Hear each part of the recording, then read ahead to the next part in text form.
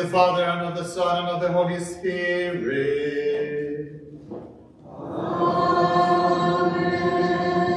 The grace and peace of God our Father, and the Lord Jesus Christ, transfigured for us for our salvation, be with all of you.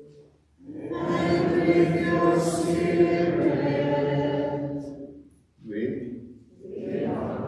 We come to the church, to this house of prayer, to ask the Lord to help us be transformed, or more literally, according to the gospel passage today, to be transfigured, according to the image of our Lord Jesus Christ.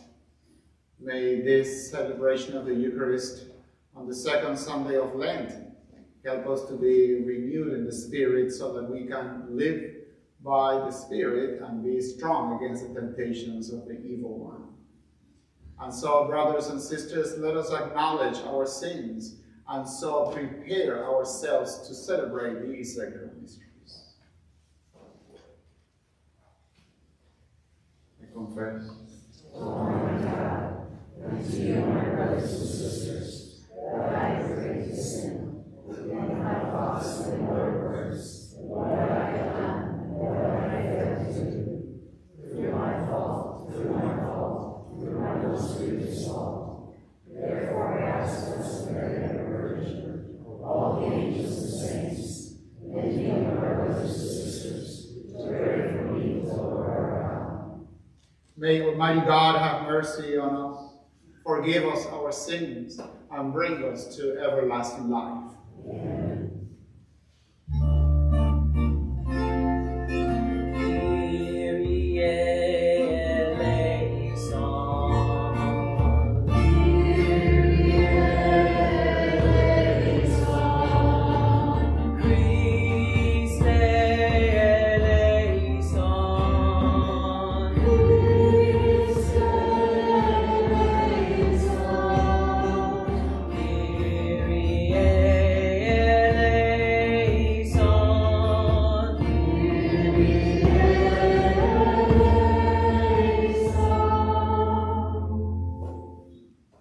Let us pray. O God, who have commanded us to listen to your beloved song, be pleased, we pray, to nourish us inwardly by your word, that with spiritual sight made pure we may rejoice to behold your glory. Through our Lord Jesus Christ, your Son, who lives and reigns with you in the unity of the Holy Spirit, God forever and ever. Amen.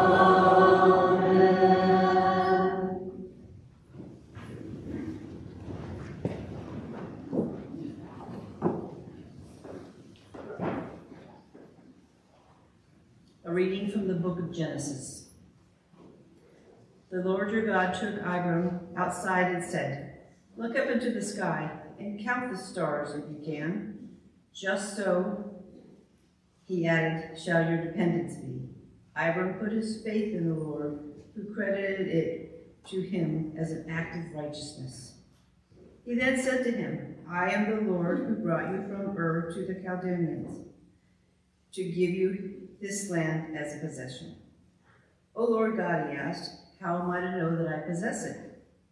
He answered him, "Bring me a 3-year-old heifer, a 3-year-old she-goat, a 3-year-old ram, a turtle dove, and a young pigeon." Abram brought him all these, split them in two, and placed each half opposite the other. But the birds he did not cut up. Birds of prey swooped down on the carcasses, but Abram stayed with them. As the sun was about to set, a trance fell upon Abram, and a deep, terrifying darkness enveloped him. When the sun had set and it was dark, then appeared a smoking firepot and a flaming torch, which passed between the pieces. It was on that occasion that the Lord made a covenant with Abram, saying, To your descendants I give this land, from the Wadi of Egypt to the great river, the Euphrates. The word of the Lord. Thanks be to God.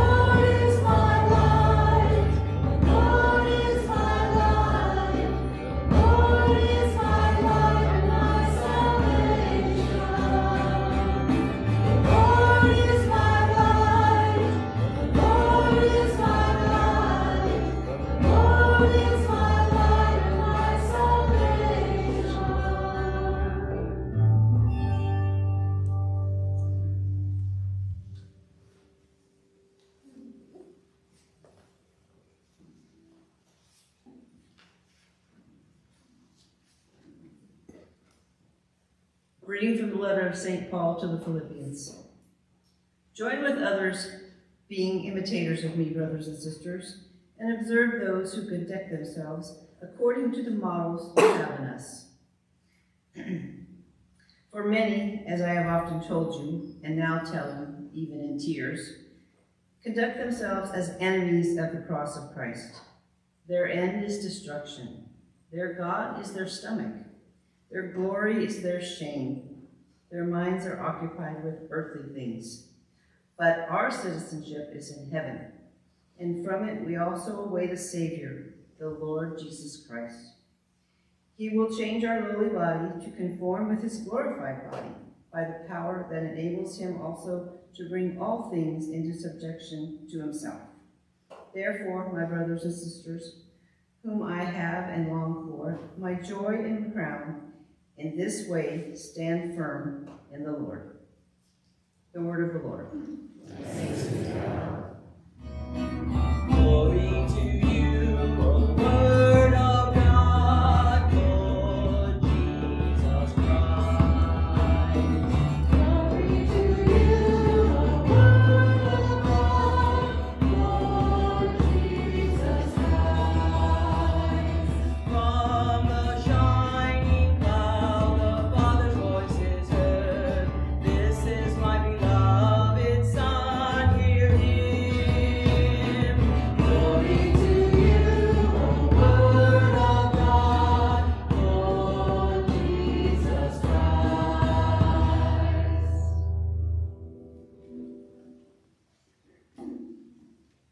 Lord be with you. And with your spirit. A reading from the Holy Gospel according to Luke. Glory to you, Lord. Jesus took Peter, John, and James and went up the mountain to pray. While he was praying, his face changed in appearance. His clothing became dazzling white. Behold, two men were conversing with him, Moses and Elijah, who appeared in glory and spoke of his exodus that he was going to accomplish in Jerusalem. Peter and his companions had been overcome by sleep, but becoming fully awake, they saw his glory and the two men standing with him.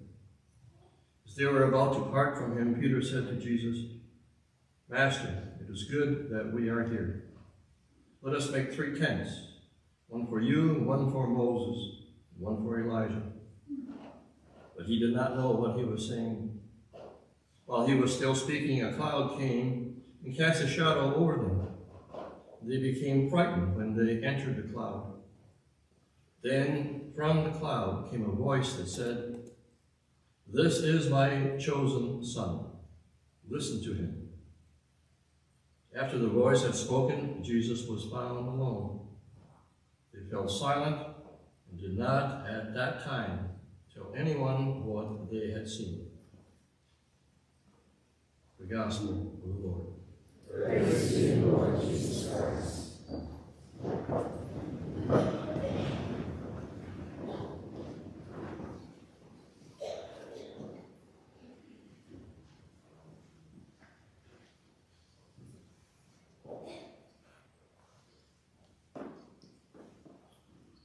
Well, there is change in the air, isn't it? Springtime is almost here. That's why we're all wearing our heavy coats. Right? There's new freshness, new looks, and of course, a new setting on our clocks. Although I don't really believe that this is so much a change, but an illusion. We're still getting the same amount of daylight. Only the government is waking us up an hour earlier. Think about that. So it's time, this time of the year, we are all looking for something new and refreshed and totally changed from winter dreary to summery bright. Today's readings are a series of biblical accounts that show a total change. Just like the words of encouragement that we heard on Ash Wednesday, when the ashes were placed on our head. Repent and believe in the gospel. In other words, change.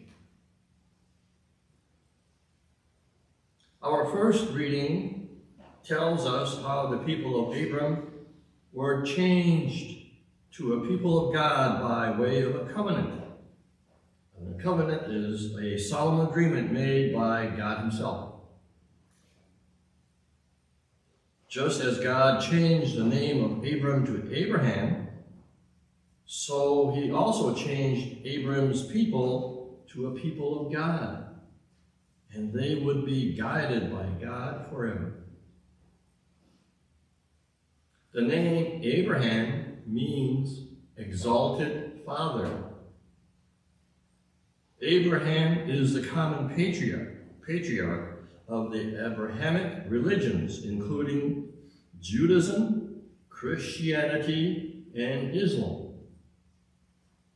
So if anyone should come up to you and ask, "What God do you worship?"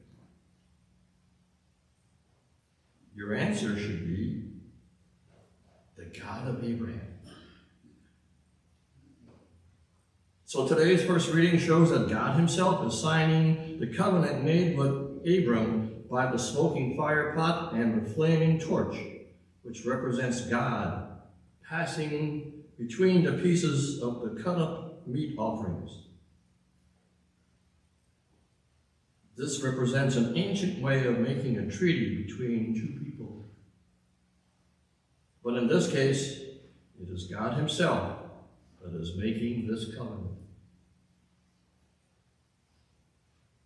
The second reading from Paul, in a subtle way, further explains that we have fallen away from imitating the way of Jesus and are going our own separate way. We have fallen away from the way that God wants us to behave, and Paul is telling us, imitate me, because I too once fell away, and now I am totally committed to the way of the Lord God. My way is not easy, but it is the right way. Paul underwent a tremendous change. His followers knew that, and now know that what Paul is teaching is absolutely the truth. Paul is so serious in his words that he is shedding tears of remorse because of the way some people are acting. He is passionate in his teaching about this man, Jesus. Paul continues to cry out, don't they understand that what they are doing is absolutely against the way of Jesus and what he stood for and what he died for? Come on, people. Wake up. Wake up to the way of Christ. The gospel reading is where Jesus is physically shown as a divine being to his closest disciples. He is God. And even when they found themselves in the presence of God, even Pete, Jim, and Jack didn't quite get it. But then, even more confusing and disorienting was the voice coming from the cloud, and they heard for themselves the very words of God the Father. This is my chosen Son. Listen to him. Although this was frightening in a way, they still had a very hard time taking these words to heart. All this is very confusing because shouldn't they just have been watching him? But now the Father is speaking. And why? Because the words of the Father puts the transfiguration into proper context. The command to listen to him refers to our Lord's upcoming passion. Worse still, Jesus then spoke about the need to follow him in this suffering. Jesus is transfigured. He is changed to show us the final goal of our life. And that final goal is glory. The Father's voice is heard to highlight the means to that end. And the means to that end is the way of the cross. Listen to him, because the passion is the path to glory. That he shares with us the glory of his transfiguration means that also that we must share in his passion. Now, didn't we hear similar words at the baptism of Jesus, also coming from his Father? This is my beloved Son, with whom I am well pleased. These similar words were spoken then and now again. God the Father is personally showing us how we need to meet face to face with his Son so that we can truly meet our very self. When we behold his glory, we learn our lofty calling and goal. And to quote the words of Pope Francis, when we listen to his words, we learn the path to such glory. The truth is that only in the mystery of the incarnate Word does the mystery of man take on light. Unfortunately, we are a hard-headed people because of original sin. We are told to do something, and I guess we do it for a while, and then we fall back into our old habits.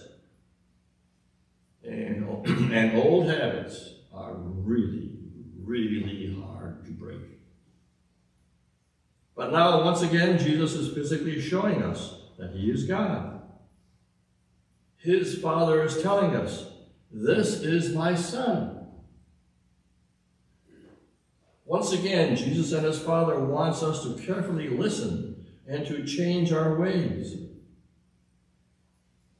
We are asked during the season of Lent, these 40 days, to begin a new journey of life, just like St. Paul and just like Abram to Abraham. When we place our absolute full trust in the Lord, then not only will we be changed, but the world around us will begin to stand up and take notice. And I think that now is a very good time for the world to stand up and take notice that there is a God. And we all need to listen to him. God, have mercy on us all. I believe in God, the Father Almighty, creator of heaven and earth, and in Jesus Christ, his only Son, our Lord, who was conceived by the Holy Spirit, born of the Virgin Mary, suffered under Pontius Pilate, was crucified, died, and was buried. He descended into hell. On the third day he rose again from the dead. He ascended into heaven, and is seated at the right hand of God, the Father Almighty. And there he is come to judge the living and the dead. I believe in the Holy Spirit, the Holy Catholic Church, the communion of saints, the forgiveness of sins, the resurrection of the body, and life everlasting. Amen. Let us give glory to God, who has concern for us all.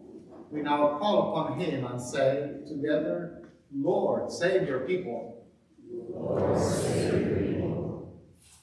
Lord, be present to the bishops and priests of your church, who share your role as head and shepherd.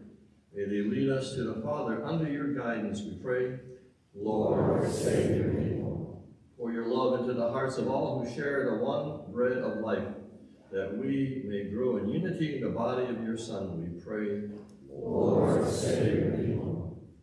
Help us to strip off our sinful selves and to be clothed with Christ, your Son, the new Adam, we pray. Lord, save your people. Through our Lenten outreach, wells of salvation, teach us to serve the needs of others and to be like you, who came to serve, not to be served, we pray. Lord, save your people. Grant that all may do penance and find forgiveness, so share in the fruits of Christ's redeeming death, we pray. Lord, save your people. Have mercy on all the dead and bring them to the vision of your glory. Today we pray especially for Bill Giniak, Paulina Kianis, Desmond Oliver, and Michael F. Carden. We pray to the Lord. Lord, save your people. We pray for all families that are starting their spring break, for young families, for protection, that they make their way back safely. We pray to the Lord. Lord, save your people. For those who suffer, still suffering the consequences of COVID, for relief and for healing, we pray. Lord, save your people. At this time, I would like to offer this prayer that was composed by Pope Francis, and like we did a couple of weeks ago, I would like for you to join me, just listening to the prayer. And, Lord God of peace, hear our prayer. We have tried so many times and over so many years to resolve our conflicts by our own powers and by the force of our arms. How many moments of hostility and darkness have we experienced? How much blood has been shed? How many lives have been shattered? How many hopes have been buried? But our efforts have been in vain. Now, Lord, come to our aid and grant us peace, teach us peace. Guide our steps in the way of peace. Open our eyes and hearts and give us the courage to say, never again war. With war, everything is lost. Instill in our hearts the courage to take concrete steps to achieve peace. Lord, God of Abraham, God of the prophets, God of love, you created us and you call us to live as brothers and sisters. Give us the strength daily to be instruments of peace. Enable us to see everyone who crosses our path as our brother or sister. Make us sensitive to the plea of our citizens who entreat us to turn our weapons of war into implements of peace, our trepidation into confident trust, and our quarreling into forgiveness. Keep alive within us the flame of hope, so that with patience and perseverance we may opt for dialogue and reconciliation. In this way, may peace triumph at last, and may the words division, hatred, and war be banished from the heart of every man and woman. Lord, diffuse the violence of our tongues and our hands.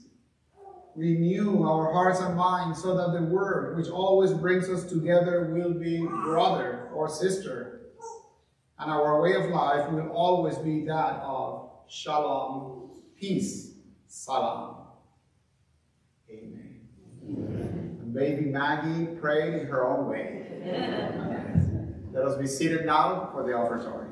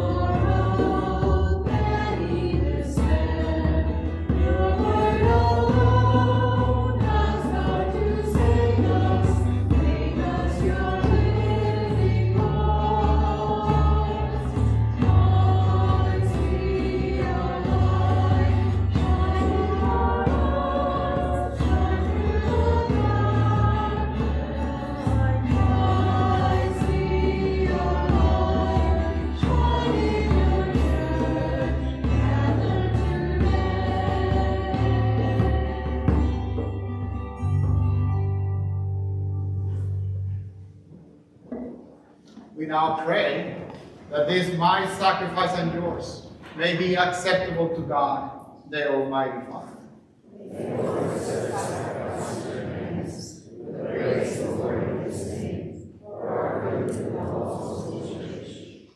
May this sacrifice, O Lord, we pray, cleanse us of our faults and sanctify your faithful in body and mind for the celebration of the Paschal festivities through Christ our Lord. Amen. The Lord be with you. And with your spirit. Lift up your hearts. We lift them unto the Lord. Let us give thanks to the Lord our God. It is right and just. It is truly right and just, our duty and our salvation, always and everywhere to give you thanks. Lord, Holy Father, Almighty and eternal God, through Christ our Savior. For after he had told the disciples of his coming death, on the holy mountain he manifested to them his glory, to show, even by the testimony of the law and the prophets, that the passion leads to the glory of the resurrection. And so with the powers of heaven, we worship you constantly on earth, and before your majesty without end we acclaim.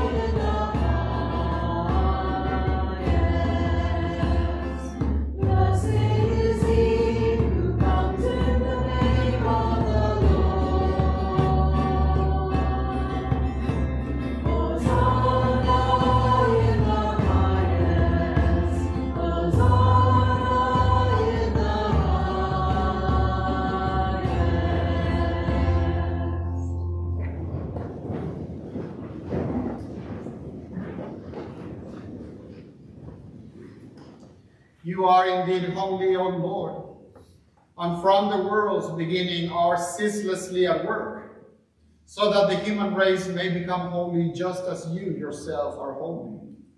Look, we pray upon your people's offerings, and pour out on them the power of your Spirit, that they may become the body and blood of your beloved Son, Jesus Christ, in whom we too are your sons and daughters.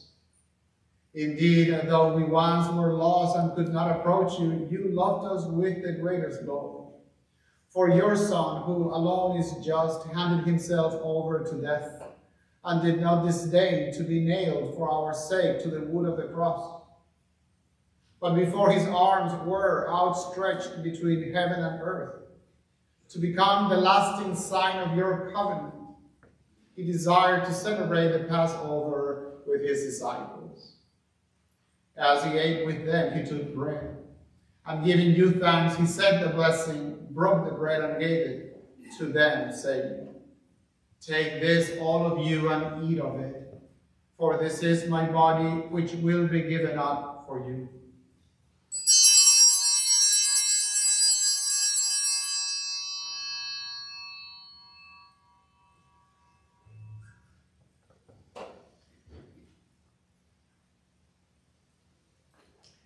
In a similar way, when supper was ended, knowing that he was about to reconcile all things in himself through his blood to be shed on the cross, he took the chalice filled with the fruit of the vine, and once more giving you thanks, handed the chalice to his disciples, saying, "Take this, all of you, and drink from it, for this is the chalice of my blood, the blood of the new and eternal covenant, which will be poured out for you and for many for the forgiveness of sins. Do this in memory of me."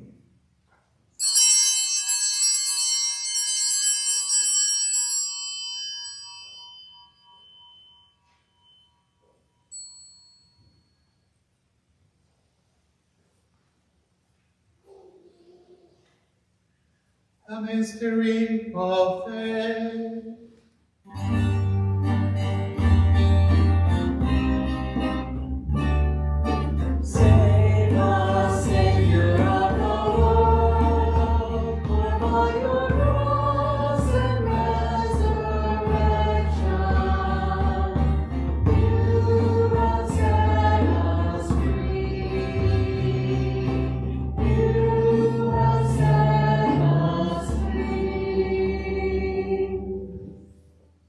Therefore, as we celebrate the memorial of your Son, Jesus Christ, who is our Passover and our surest peace, we celebrate his death and resurrection from the dead, and looking forward to his blessed coming, we offer you, who are our faithful and merciful God, this sacrificial victim who reconciles to you the human race.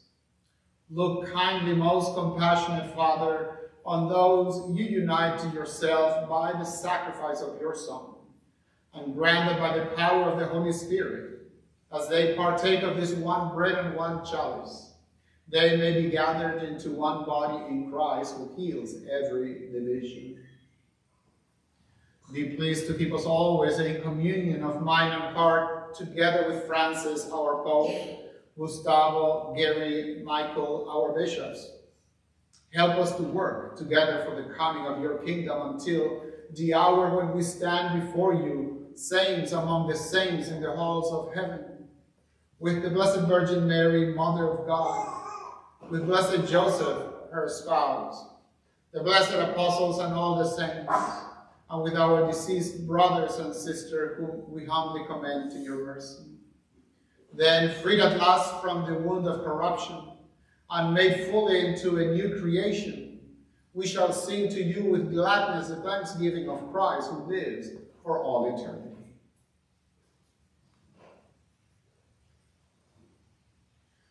Through him and with him and in him, O God, Almighty Father, in the unity of the Holy Spirit, all glory and honor is yours forever and ever.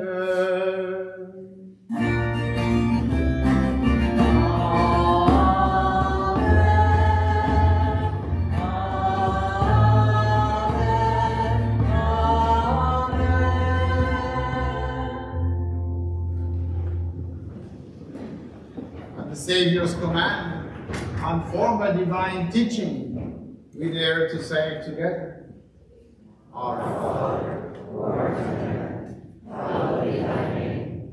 Thy kingdom come, thy will be done, on earth as it is in heaven. Give us this day our daily bread, and forgive us our trespasses, as we forgive those who trespass against us. And lead us not into temptation, but deliver us from evil. Deliver us, Lord, we pray, from every evil. Graciously grant peace in our days, that by the help of your mercy we may be always free from sin and safe from all distress, as we await the blessed hope and the coming of our Savior, Jesus Christ.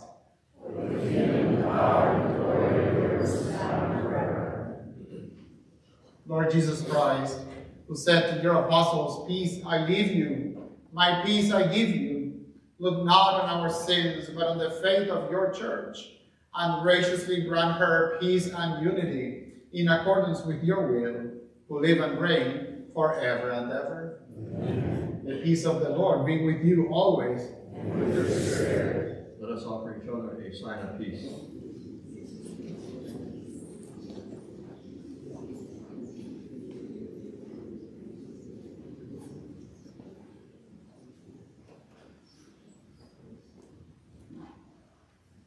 Lamb of God, you take away the sins of the world, have mercy on us. Lamb of God, you take away the sins of the world, have mercy on us. Lamb of God, you take away the sins of the world, grant us peace.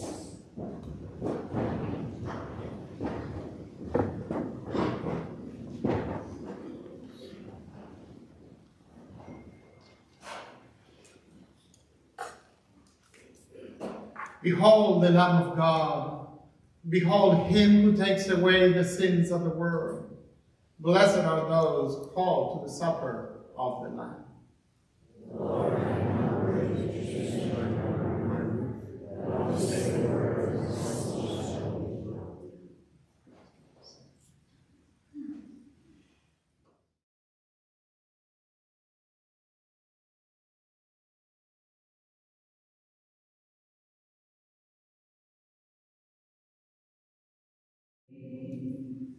How great thou art!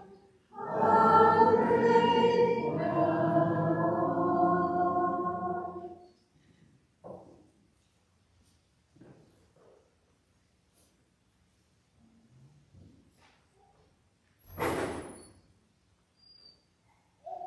Let us pray.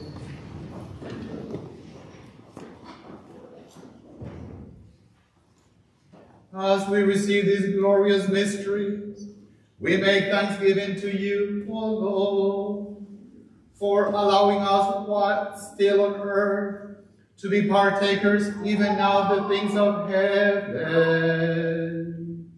Through Christ our Lord. Amen. Please be seated for a few moments. I'd like to congratulate Sean for making his debut in recording our Mass. Would you please stand? Thank you for recording our Mass. And he looks better today, but it's because he came accompanied by his beautiful wife. So welcome and thank you for being with us too. Yes, he needs that support. Okay. And of course, Bert, thank you for training and being so dependable. God bless you, together with your wife as well on the screens. I'd like to also give a special welcome to Sandra. Where did she go with the blanket? There she is. Thank you, Sandra, for being here with us. Let's put our hands together for her.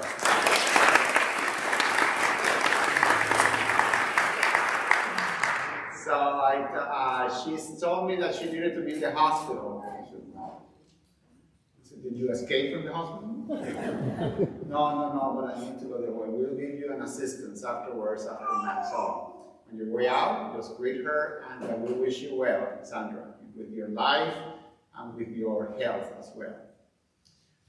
Kudos and congratulations, and our prayers go with you, those of you whose names are Joseph or Patrick on this coming week as we celebrate St. Patrick's on Thursday and St. Joseph on Saturday. And the Archbishop has received several requests, especially, of course, St. Patrick's Church in near downtown or 35 and St. Joseph and a few others that said, well, it falls, these are two big feast days, and this Lenten Friday of the third week of Lent happens in between those two feast days. So he lifted the obligation for fasting and abstaining from meat for that Friday the 18th, and that's to everybody, not just to those churches. So in case you want to take advantage of that, now that we can. But for whatever it's worth, it's good. Any other announcement? Well, I'm sorry, that didn't sound very good. I apologize. Let us stand for the final blessing before I continue messing this thing up. The Lord be with you. And with your spirit.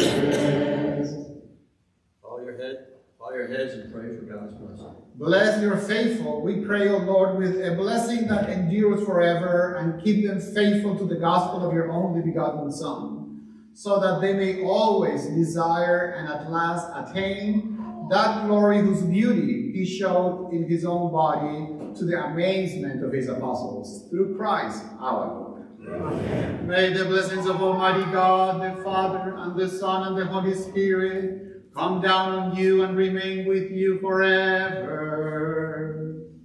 Amen. The Mass is ended. Let us go in peace to love and serve the Lord by serving each other. Thanks be to God.